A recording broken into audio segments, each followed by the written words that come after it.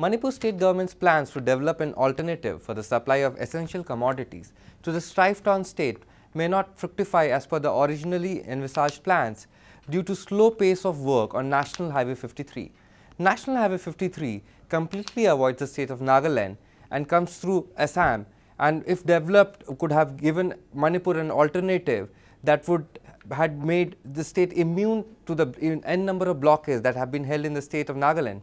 In fact, there have been instances last year when the supply of essential commodities such as cement, diesel, petrol and other essential commodities could not reach Manipur as Naga organizations were holding blockades on National Highway 39.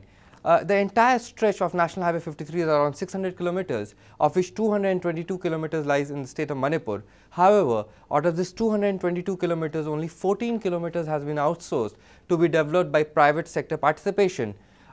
Given the tardy pace of progress, the original target date for getting this highway into an all-weather road was December 2013. However, the present state of work leaves a lot to be desired.